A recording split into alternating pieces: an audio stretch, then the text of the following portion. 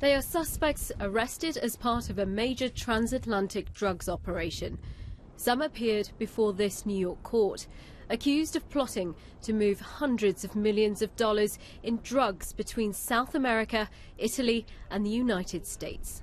The Italian organized crime family was trying to get involved in the New York family, and at this point the Italian officials came to the New York office and we worked jointly with the Italian National Police to prevent this family from getting a hold of New York City. This was a 2-year operation using wiretaps and an undercover agent.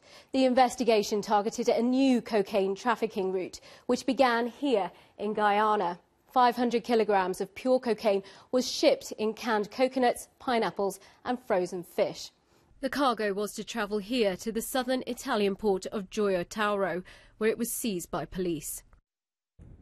Police say the targets in New York were members of the Gambino family.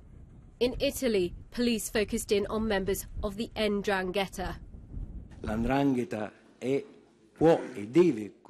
'Ndrangheta can and has to be considered one of the most powerful organisations in the world for handling of international drug trafficking.